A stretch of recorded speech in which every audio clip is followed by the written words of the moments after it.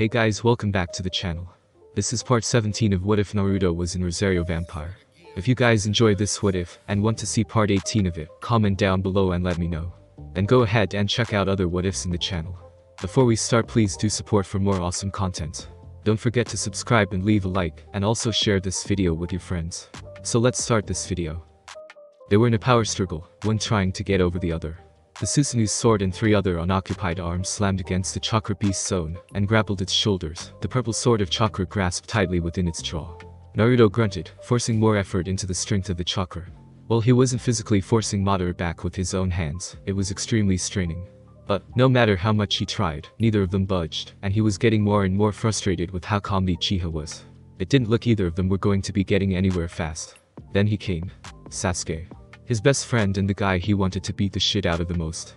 The purple monstrosity that was his own Susanoo, formed while he was soaring through the air at Madara, ribs, arms, legs, armor and a helmet-covered head.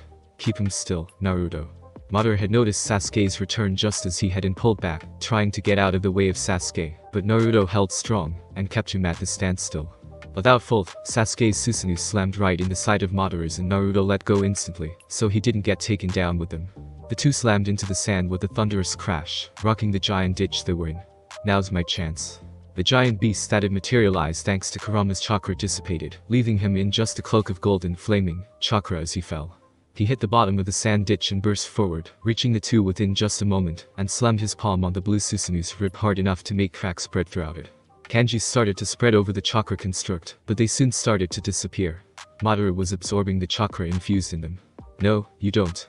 Sasuke's voice boomed, his Susanoo retching up before slamming its fist down on the other's head, forcing the torso of it 10 feet under the sand, no doubt disorienting and distracting the other Uchiha. Naruto grinned as the seal rapidly spread once more, covering the blue Susanoo entirely, all the while Sasuke kept laying into it with his thunderous attacks, not letting up for even a second. They'd won. It was the start of a new semester at Yokai Academy. When they'd gotten back, they still had a few weeks of break left, and for the first few days they just relaxed on their own, only bumping into one another a few times. But when those few days had ended, they started to hang out with each other again, and Sukune fell back into being trained by Naruto at night. His progress was very slow, but Naruto couldn't really blame him. The guy hadn't even used chakra before having a whole bunch of it shoved into his system. At least he could climb trees without the use of his hands. But now, it was back to the droning boredom that was schoolwork. Naruto made a disgusted noise in the back of his throat, pulling at the collar of the shirt he was wearing. I didn't miss wearing you, bastard. He made his way out of his room, making sure to lock the door behind him. How effective. He drawled to himself sarcastically, moving down the dorm hallway and ignoring the usual arguments and chatter. A school full of monsters with regular locks to stop anyone from getting inside of rooms. Naruto went down the stairs, squeezing through people, and even a couple that were making out against the railing. At the bottom, he had to bring up his hand to catch a brick that had been seen hurtling his way, and he lobbed it back in the direction it had came from, smashing into some dude who had a giant fly head and 2 pincers, where his mouth should be. They probably hadn't even been aimed at him. There was usually stuff like that going on in the boys' dorm, and he'd gotten used to it pretty quickly. Unlike some people. Sukune looked like he was glued to the wall. He was standing that close to it, his eyes darting around, so he could see and dodge any objects that would inevitably get thrown in his direction soon enough. Naruto rolled his eyes. Come on, he said, walking past the other human and pushing one of the many glass doors open to the outside. Sukune caught up to him, looking much calmer. You think you would be used to mornings by now? Ah. He scratched the back of his head. No. He dropped his arm and focused on putting one foot in front of the other. I don't think I ever will. They pretty much rip each other apart before classes start. And I'm not a monster. I could actually die from what they throw around. Then get stronger, faster. Naruto retorted. I'm not teaching you to use chakra for nothing, you know. I know.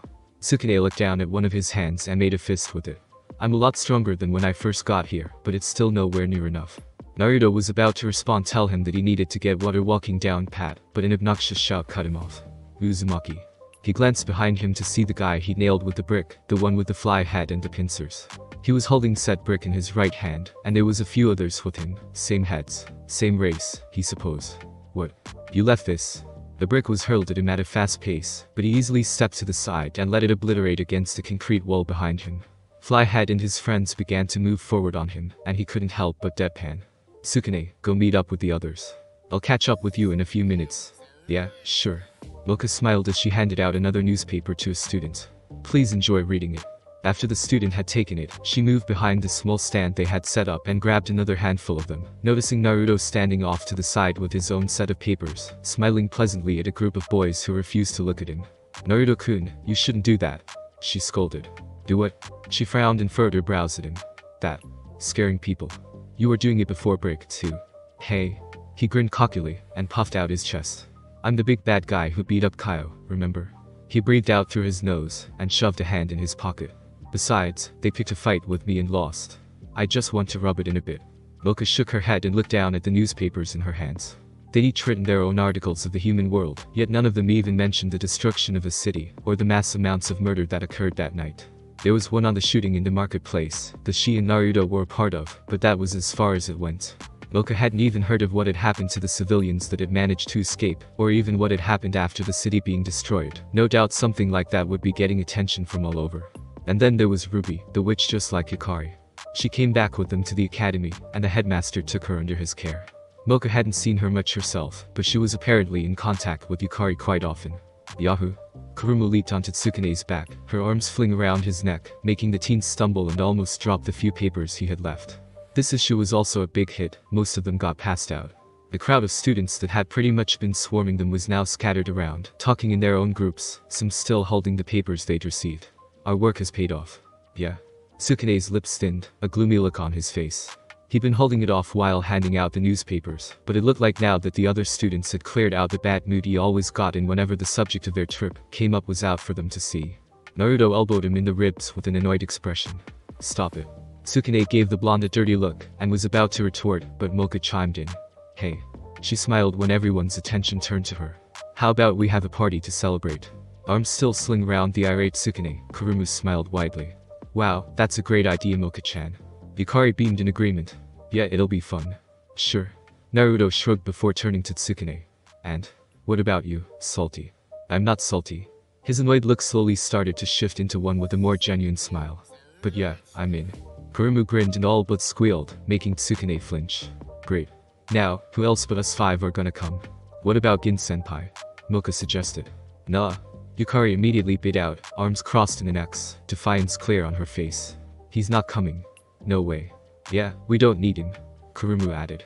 "He'll probably be too busy flirting with some woman anyway." Naruto rolled his eyes. "I'll tell him about it later." Mocha flashed a smile at him.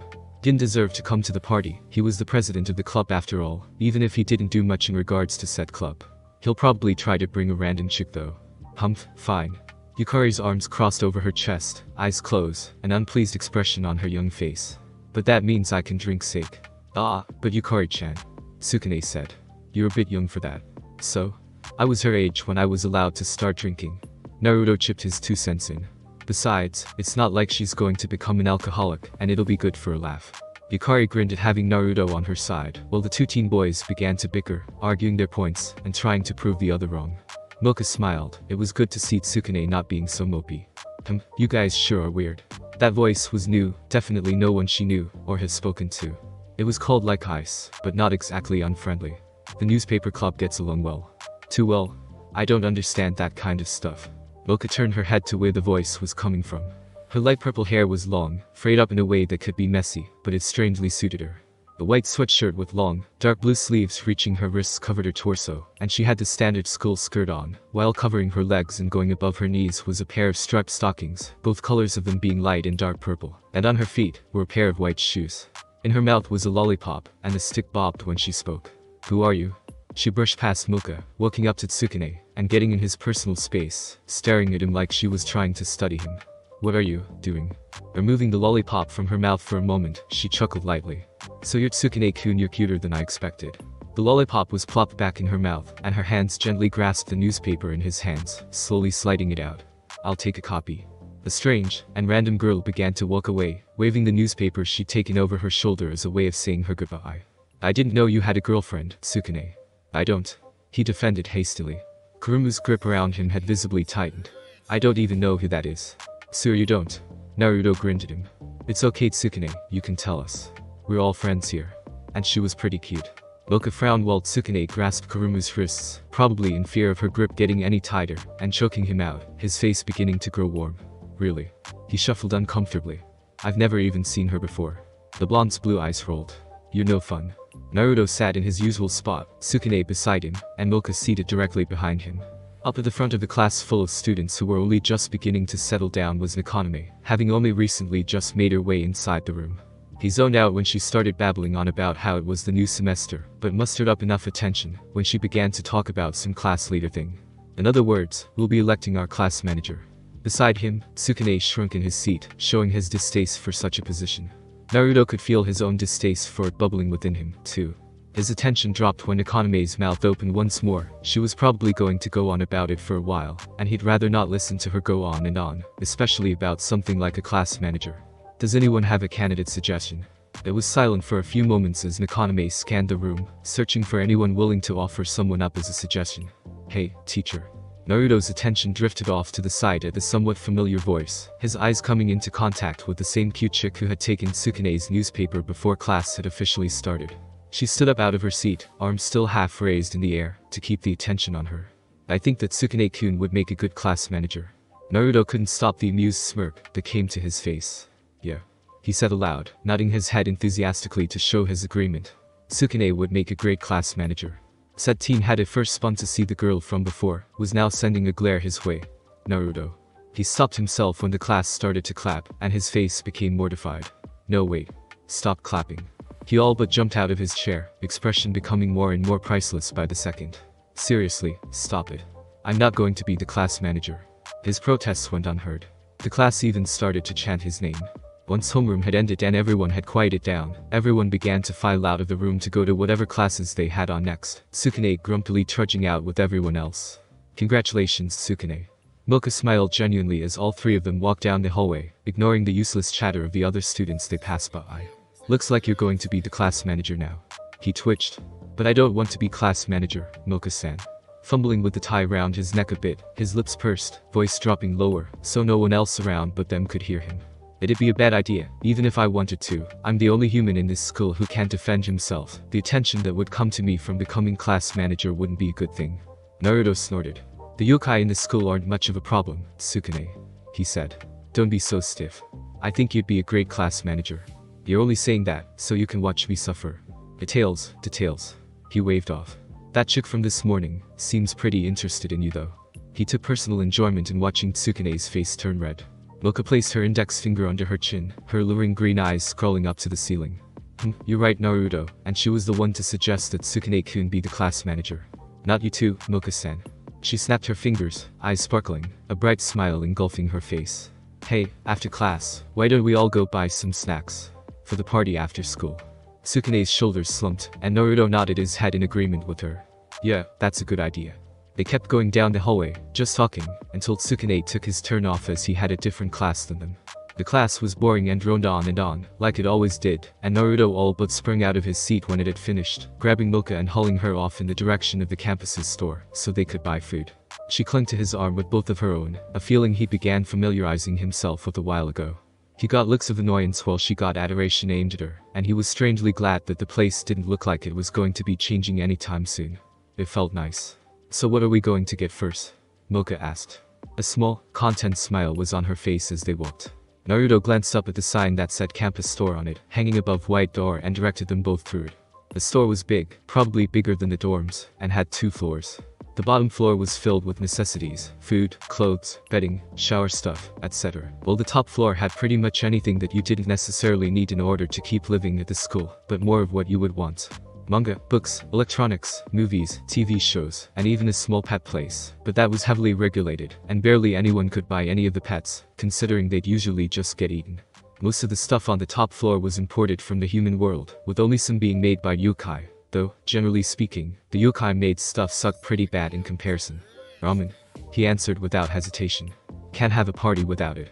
Can't have anything without it, really. It just doesn't make sense. If you say so. The campus store didn't have very many people in it. It never really did at one time, even more so during break. The students came and went whenever they felt like it as it was open 24/7. They scooted down the aisles and flicked around the corner. That's when he saw something he didn't expect. Well, kind of anyway.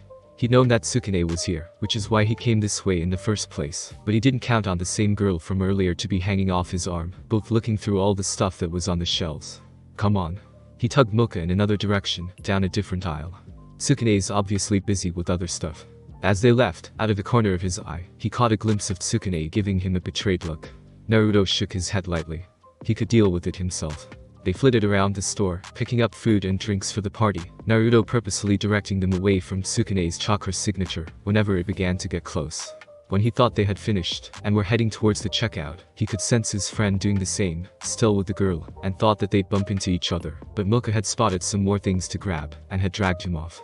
Tsukune and the girl ended up leaving before them, going in the same direction, probably having the same class.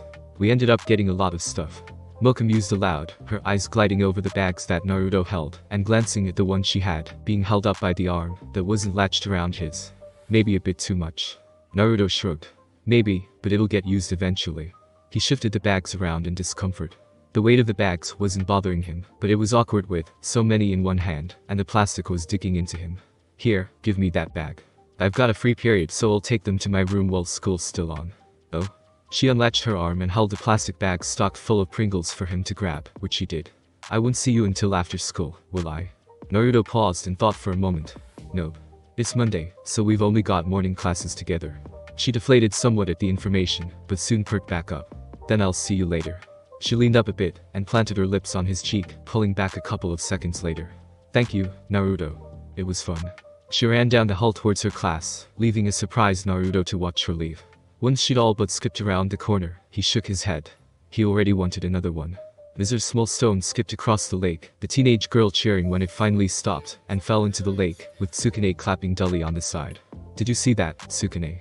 She said ecstatically, a smile on her admittedly cute face. That did 9 hops, a whole 9 hops. Yeah.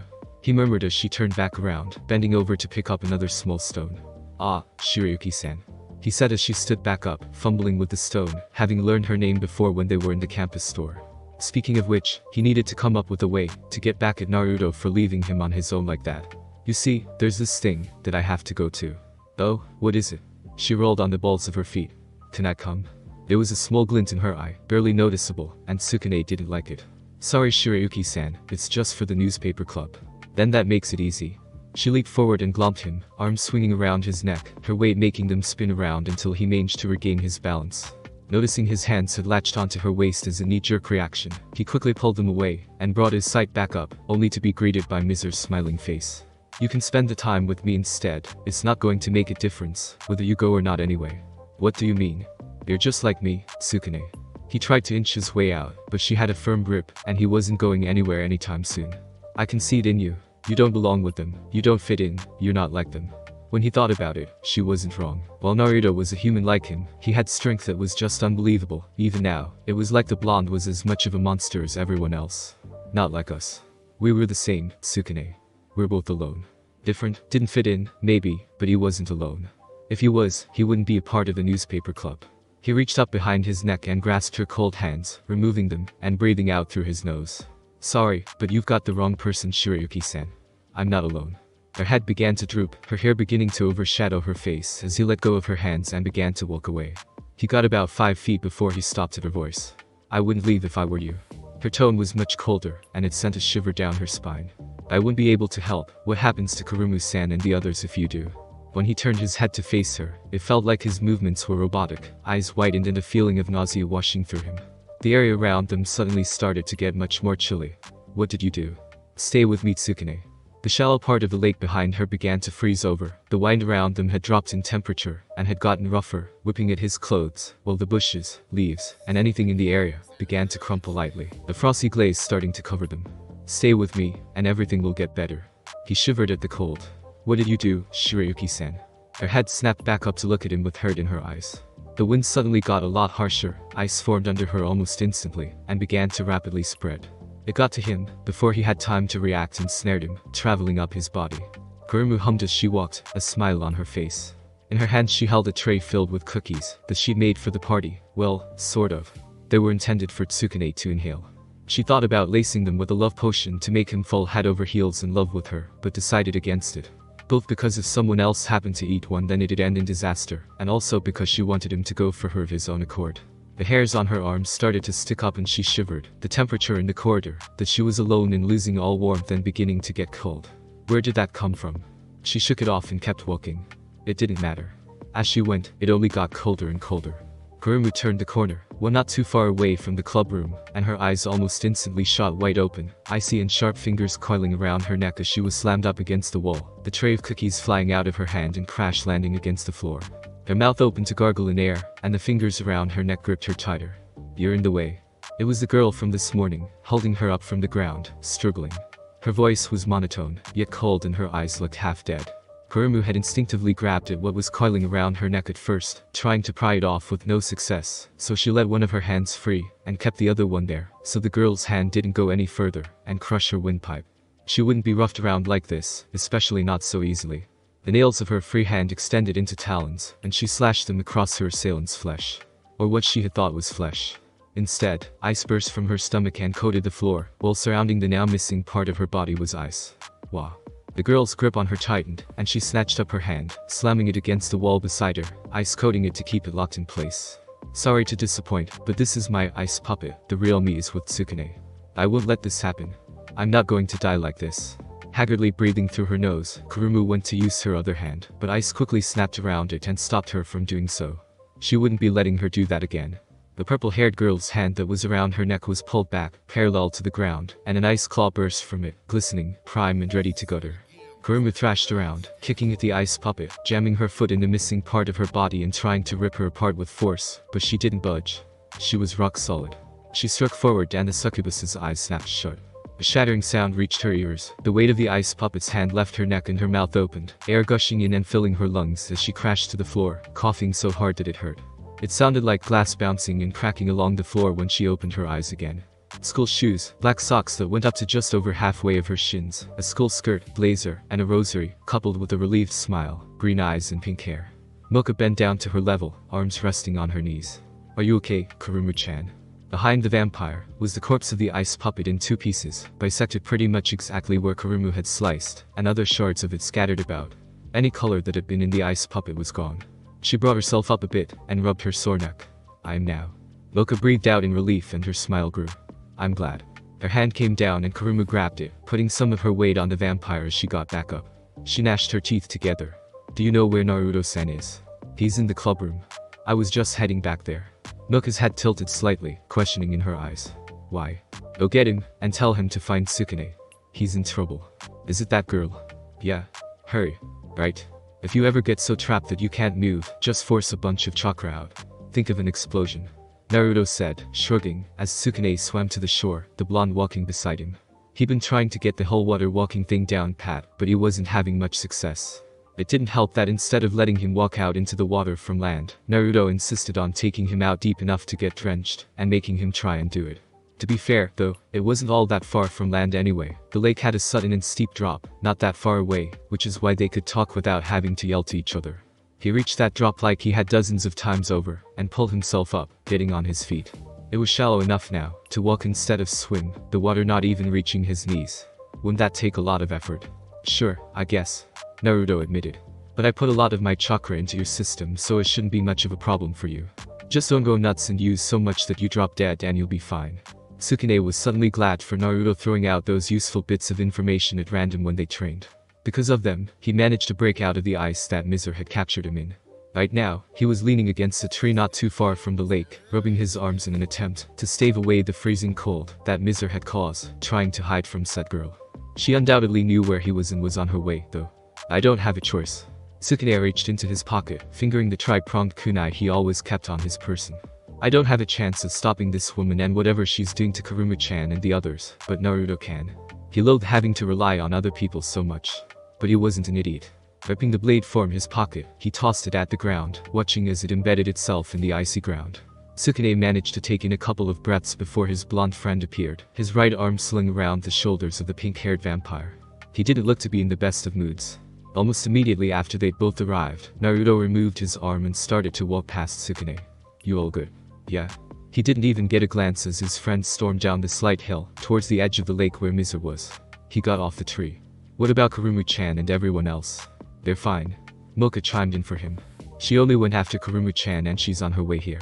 He couldn't help the relief that engulfed him at that information. A loud whoosh of wind accompanied by popping, hissing, and a sudden immense heat made Tsukune's attention snap towards the lake. Naruto was standing where the edge of it would normally be, a 10-foot-tall wall of flame erupting from his mouth, rapidly spreading out over the affected area. Within just a couple of minutes, the fire had disappeared, leaving no ice on the lake left, sans for a small concentration of it around the middle, and a small tower of ice on top of that, all the water steaming like a kettle. What surprised Sukune the most was that nothing had spontaneously caught a flame. Naruto turned his head towards them, eyes narrowed, and the next thing Sukune knew, kunai had ripped in between the space of him and Mocha. The sound of glass shattering reached his ears, and when he looked behind him he saw a statue of ice, looking roughly like Mizar, with a giant gaping hole in its torso. Ha! He twitched. There'd be no saving anyone hit by that, and it came damn well close to hitting him. Whoa. Mocha breathed at the gaping hole, not really looking bothered by the near-death experience. That was a close one. Imagine if it had hit either of us. Boop. Her eyes closed, her tongue stuck out of the side of her mouth, almost cheekily, while her index finger poked the side of her head, tilting it slightly to the side. Dead. Sukune deadpanned. You know, if Naruto had have missed, one of us would probably be dead. Yuhe. She bobbed her head knowingly with a smile. But he didn't miss, and I don't think he'd have done it if he thought he might miss. I guess. He noticed Naruto walking on the lake towards the middle, where the ice was, out of the corner of his eye. He was about to run down and follow him, despite knowing he couldn't walk on water, but was stopped when something slammed into his back, and two arms were slung around his neck. Sukune. The grip got tighter. You're alright, thank God. Sighing, he peeled her arms off from around him. Yeah, Kuruma-chan, I'm fine. Naruto had reached a bunch of ice on top of the lake. Sukune could make out a small poof of smoke come from his hand. He brought his arm up, then slashed diagonally downwards through the small ice tower, barely a foot taller than Naruto himself, with enough force to send the surrounding water rippling away in a large amount. The top half of the tower slid off and crashed into the water, sinking, and there was nothing on the inside apart from ice from what Sukune could see. He blinked and Naruto was no longer standing there. She's gone. His voice came from behind, sounding irritated. I thought that she covered herself in all that ice, but it was just a clone. So you were going to kill her? Sukune frowned. Despite what she'd done, he felt sorry for her being all alone as she proclaimed. Not really. The blonde shrugged nonchalantly. I could sense her in there for sure, but there wasn't any negative emotions like before, so I had my suspicions. She would have left when I set fire to the place. Hey, anyway. Milka piped up. We've still got a party to put on. Naruto smiled. Yeah, we do. There he was, as stiff as he could possibly be. Unblinking, unmoving, multiple seals strapped to his body and keeping him that way. Ha! Naruto grinned, Kurama's chakra fading away from him. He was exhausted, he felt like he was just going to collapse at any moment, but it didn't matter right now. They'd won. Uchiha Madara would no longer be taking the lives of anyone else. Turning his head, his eyes landed on his best friend Sasuke. The other teen was laid out on his back, arms and legs spread out like a star, his chest moving up and down with each breath he took. Up to his elbow, his left arm was missing. Gone, to never be recovered. But he was alive, and that was the only thing that mattered right now. Naruto began to move towards him, stumbling a few times on his way, but he kept his footing. Sasuke. A lone eye cracked open, black as dark as coal staring straight back at him. We won. The eye shut. He snorted.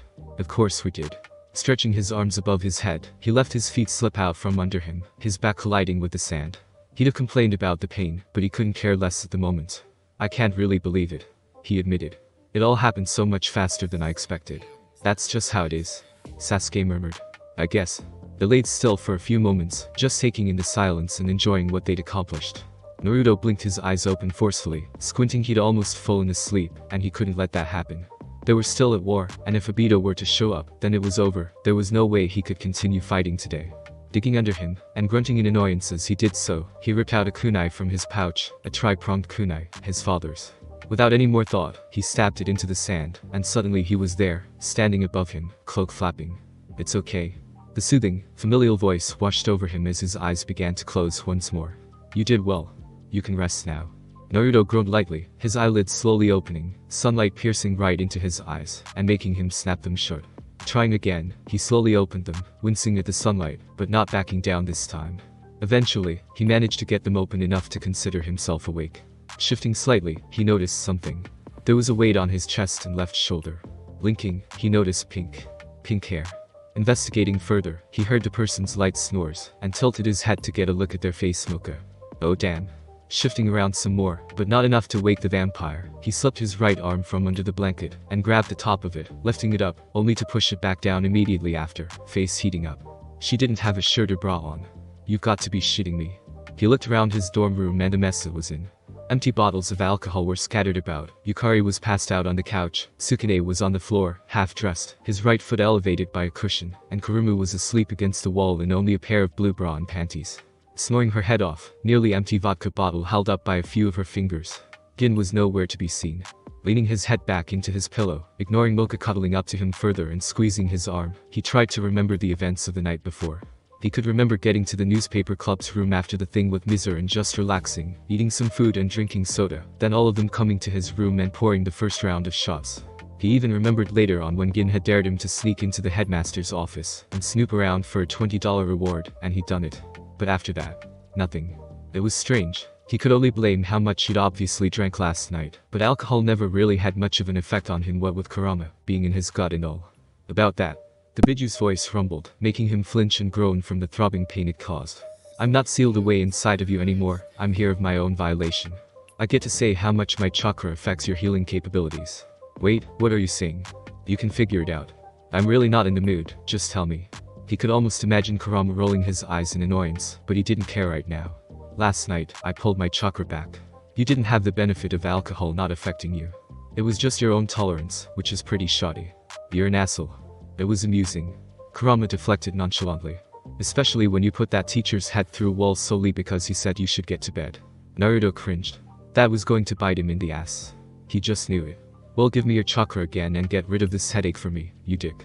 He felt it smoothly gliding through his body, calming him and subduing his headache, so much that it was almost non-existent. He was going to thank the massive chakra, but was interrupted when a few rapid knocks sounded out from his door. Grunting, he lightly jolted his arm from Mocha's grip, bit by bit until he was free. He slid out of his bed, suddenly aware and glad that he was still fully clothed, and was going to start making his way towards the door, but he stopped, glancing back at the soundly sleeping vampire. Maybe he could just take a peek. It's not like it had hurt anyone. She'd been sleeping without anything covering them for the night anyway. Taking in a breath, he lifted up the blanket, admiring for a few moments before dropping it again, and swiftly making his way to the door. They were pretty damn good. Naruto grabbed a hold of the handle and another knock came, before he jerked the door open, coming face to face with the surprised Ruby. Ruby-chan. She took a quick peek over his shoulder, before shaking her head in dismay. The headmaster wants to see you. Well, that sounded like fun. What for? He didn't say. Ruby looked him over, and pursed her lips. He probably didn't look his best. You should clean up first. Nah. Apart from his shoes, he wasn't missing any clothing. And it was a school day, so even if it was in the middle of the day, no one, or not many people, would be around to see him looking like shit anyway. Ruby moved back as he stepped into the hallway, quietly shutting the door behind him. Is he at his office? Yes. Good. He slung his arm around her shoulder. She jolted but didn't get enough time to react properly. Blinking, he took in his new surroundings. A different hallway, a different floor, with a couple of staircases going up. They were in the school. Ruby jerked from his grasp, her hand snapping to her mouth, retching. Naruto grinned. You've got a weak stomach. She seemed to guts it out and swallow the feeling, taking a few deep breaths. What did you do? Secret. Not really, he couldn't care less if she knew, but the annoyance on her face was worth it. He gestured his arm forward, in the direction of the headmaster's office. Lead the way. Her eyes slowly fluttered, the strong stench of liquor immediately attacking her nose. Aside from the smell, it was comfortable and warm. She didn't want to wake up yet. Moaning and groaning, she rolled onto her back, forcing her eyes open, and scrunching her face up at the light. She wasn't in her room, was the first thing she noticed. Craning her neck over the pillow, she glanced around the room, her eyes dashed from Sukune to Kurumu, across the countless empty bottles, scattered cards and assorted clothing, and finished on Yukari. Right. They'd had a party last night, to celebrate the newspaper club's success. She remembered some of it, but everything else just wasn't coming to her. Maybe this was why buying alcohol at the school was frowned upon.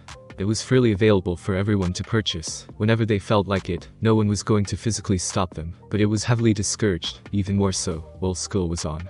They were yokai, and while the effects of alcohol would still hit them just as much as anyone else, the supposed after effects were pretty much non-existent, no matter how much they consumed. Mocha slid up out from under the blanket, stretching her arms above her head and yawning. The cool breeze from an open window washed over her, but she didn't relax and enjoy it for long. She realized something. It was cold.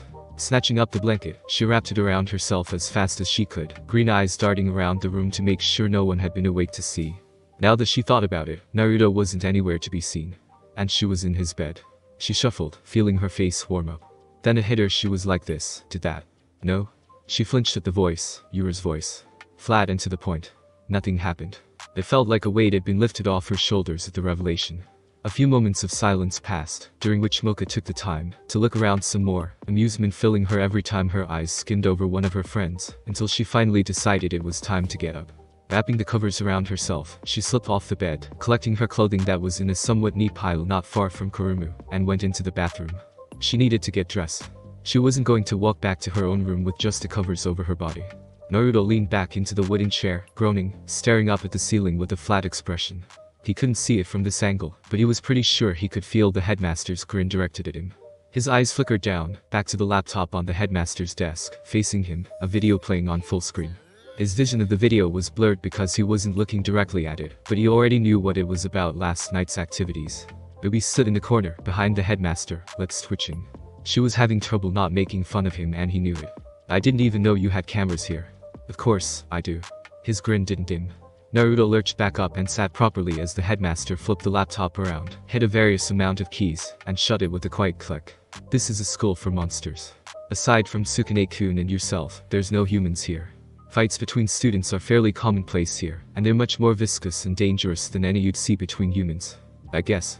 Well, confrontations at the school for him hadn't been too much trouble for him. He wasn't on the same level as the people in Tokyo or the rest of the world. Neither was Sukune anymore. Now that he thought about it, he worked hard every day to get better at using his chakra, and was definitely much more capable of handling himself around the school than when he'd first gotten here. "So you need to keep tabs on everyone. It's not that personal," he dismissed. "Everyone's entitled to their privacy. But in essence, yes. I only had them installed a few years ago, and before then someone was killed weekly, at the minimum. And now? It still happens, but the numbers are significantly less, and the assailants are either suspended or expelled." He paused. During the entire conversation, he hadn't blinked, continuing to stare straight into Naruto's eyes.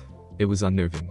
To give an example, only 3 have died since you were enrolled here. Well, it would have been more than 5 times that amount before. Naruto's lips thinned. He'd been oblivious to the 3 deaths, not that it was hard to be. He'd never heard any talk about it, and there had been no funerals or anything of the sort. If there's been 3 deaths, then why haven't I heard anything about it before now? I've never heard it even mentioned before. It's usually covered up by their families while they mourn, supplying excuses such as the student dropping and the like. And you're okay with that? Yes. It's my responsibility to keep students as safe as I can. It's not any of my business what happens when they die. It didn't sit well with him people dying and being forgotten by everyone, save for a few. The students must have had friends. Did they just gobble up the lies, accept it and move on like nothing happened? He supposed so. I'm assuming that other students don't know, so why are you telling me? You're not a regular student, Naruto-kun. He couldn't really tell, but it looked like the headmaster's lips twitched, just a bit. Or maybe not. I've told you the 2 main reasons as to why you're at this school. To keep you out of the government's hands, and for eventual coexistence between humans and monsters. Yeah. To be honest, he was glad he'd gotten that invitation. If he hadn't have been given it, he'd probably be constantly running, trying to figure out where he was and what to do. He had no doubt that he'd be able to survive through it, but it's not something that he would want to live through.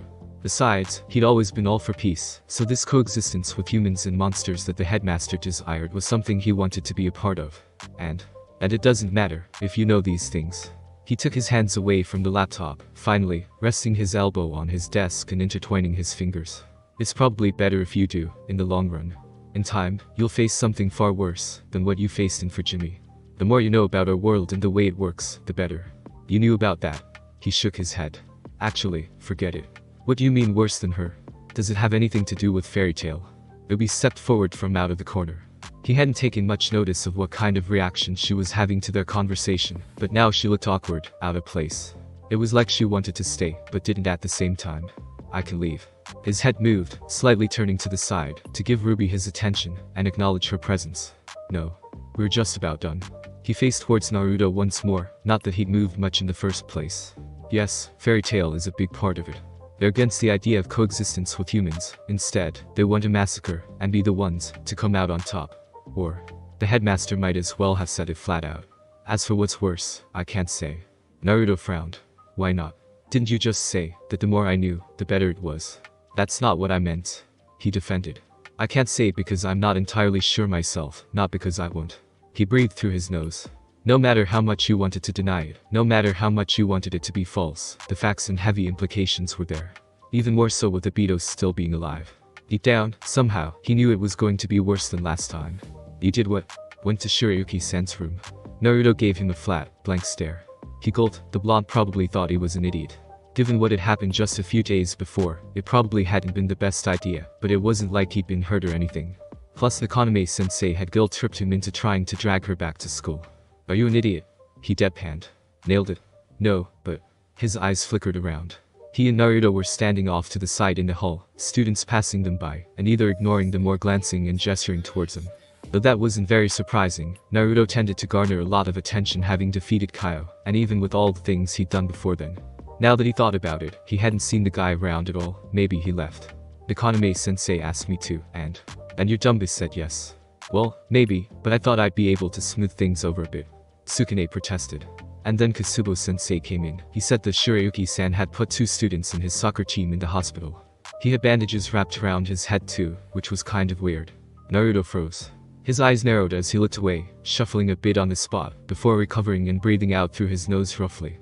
Shouldn't putting 2 people in the hospital make you want to stay away even more? He ignored his strange behavior as well as his question and kept on.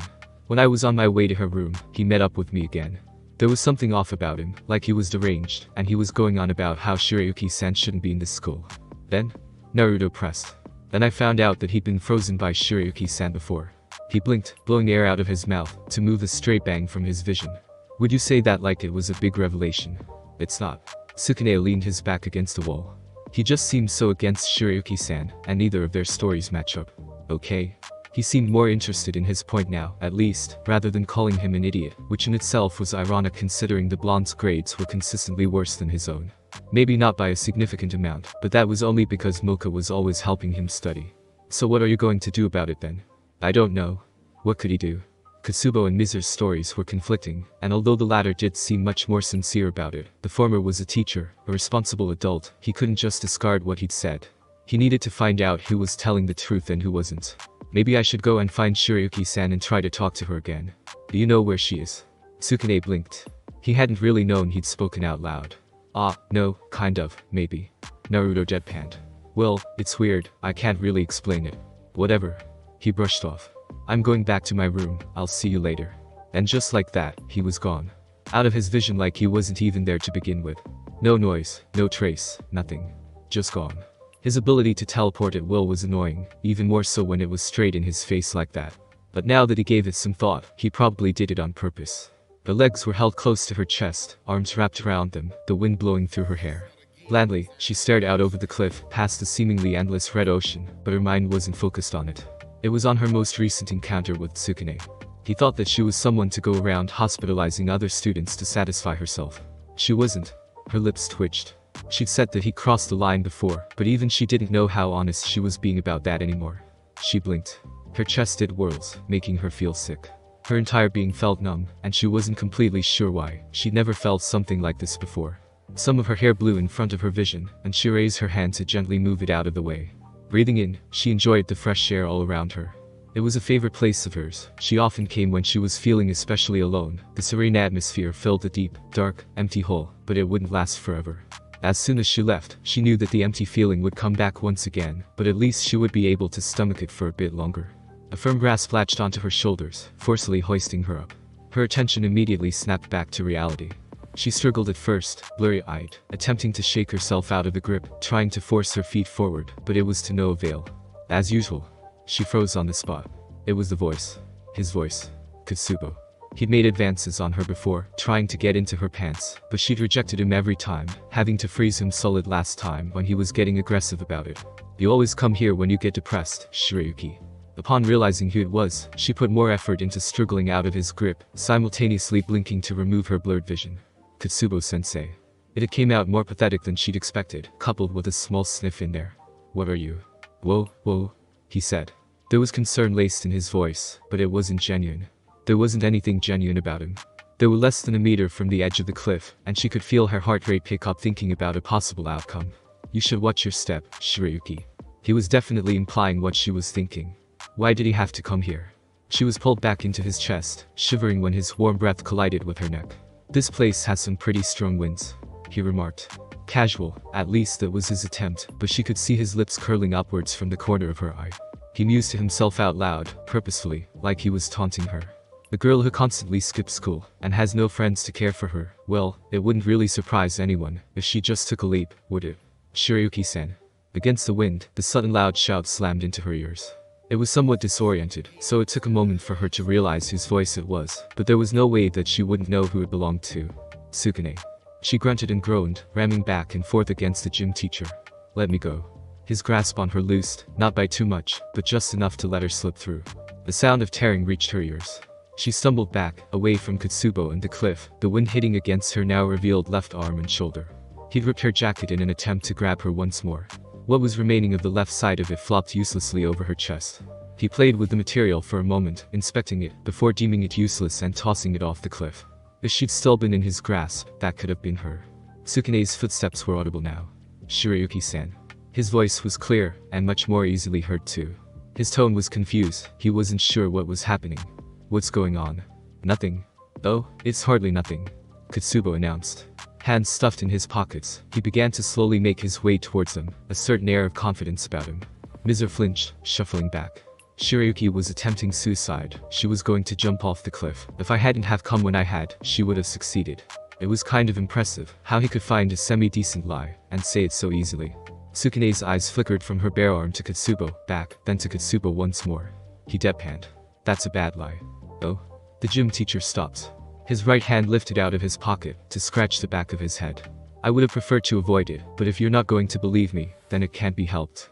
He shrugged indifferently. I'll just have to kill you. Shirayuki-san. She almost jumped. His tone had changed. It was steeled, resolved, but even so, there was still obvious fear in it. We're going to fight. It'll be dangerous, but will you help me? Yes, obviously, was her first thought. She'd be stupid to refuse. Even if she was cold enough to just leave him to die, which she wasn't, Katsubo was only going to come after her next. Katsubo's head tilted to the side, the confidence still surrounding him. His arms started to gain rings, his face beginning to bulge, his eyes almost popping out of his head. Yes. Sukune smiled. Katsubo leaned back, breathing in deeply. He stayed like that for a few moments, back arched, face towards the sky. His lips twitched, and a sudden grin burst into existence, then his entire body exploded. Not into bits, unfortunately, but into tentacles and a giant mass of flesh. A kraken. She'd never seen one transformed before, but she'd heard that they could grow to gigantic sizes so large, in fact, that a single one of their tentacles would be able to crush a large boat without problem.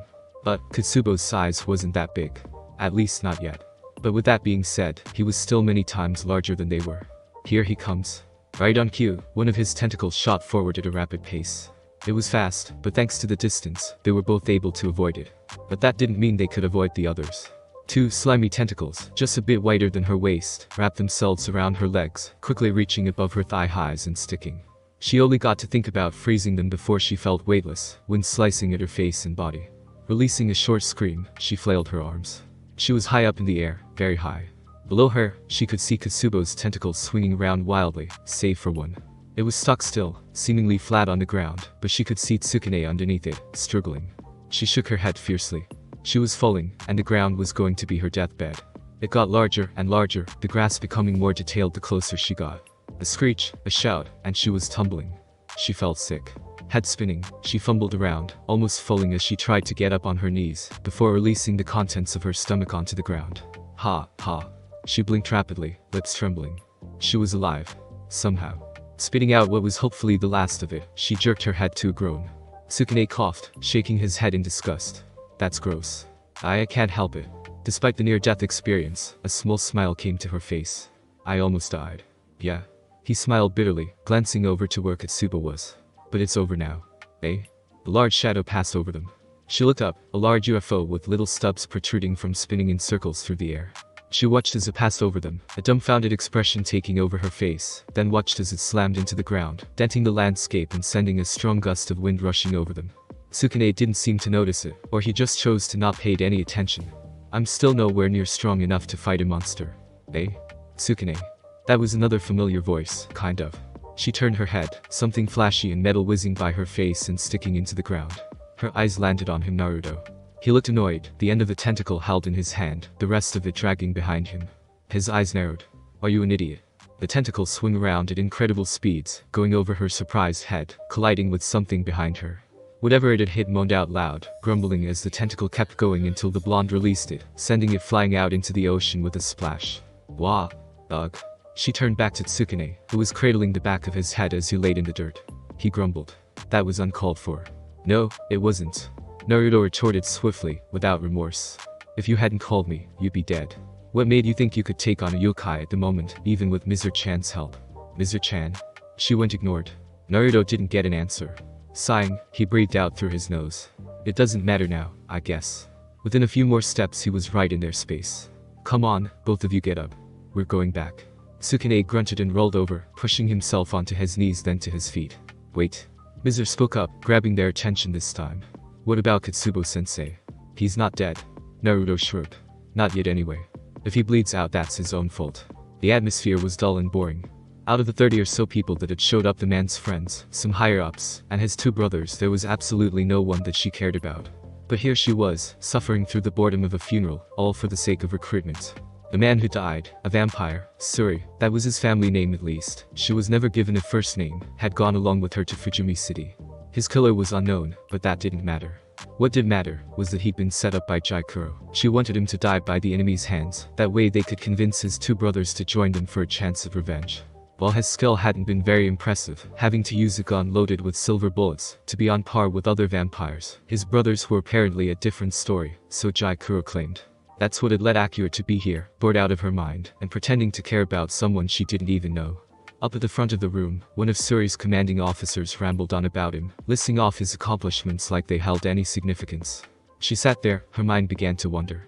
What had Jaikuro been thinking when she'd ordered her to assist humans, of all the damned species, in slaughtering everyone in a city, not to say she didn't enjoy it. She knew what the humans gained, a mass reserve of oil that was under the land, as well as the added bonus of purging a city so far in debt that it was almost laughable. But what about them? Fairy tale. As far as she was aware, they were just used and got nothing out of the deal. Thinking back more about Fujimi City, her mind came back to the blonde Naruto. He'd been her target, some of importance, someone that needed to die for Fairy Tail to succeed. And she could very easily see why. While during the majority of their fight had been rather even, as soon as he'd been coated in that golden glow, she'd been able to feel it, all of that raw power, billowing off of him in waves. It was intense. If that masked man hadn't came when he did, she would undoubtedly be dead. She needed to get stronger, faster. She wasn't good enough. Naruto was still her target, and would remain so until he died at her hands. But that didn't mean she was going to go after him, when the outcome of any confrontation would be her loss. No, she had to wait and improve until she was certain she could deal with him. Akira knew, with complete certainty, that the next time she met him, death would be involved. Thanks for listening. I do hope you enjoyed. If you want a next part of this video, like, subscribe, and comment down below, and turn on that bell notification, and also check out the other videos that I have created, and enjoy. See you in the next video. Peace.